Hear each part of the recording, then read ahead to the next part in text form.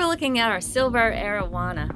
You can find them in our flooded Amazon exhibit. You'll also see them in our freshwater ray tank on the very top level in Ocean Journey.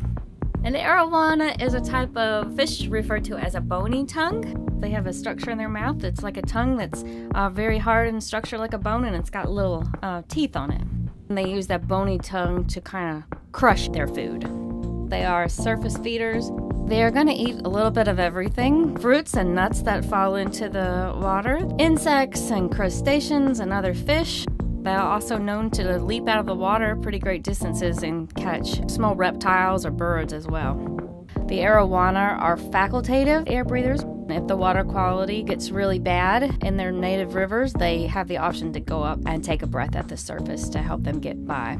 The arapaima in our River Giants exhibit are also bony tongues and pretty closely related.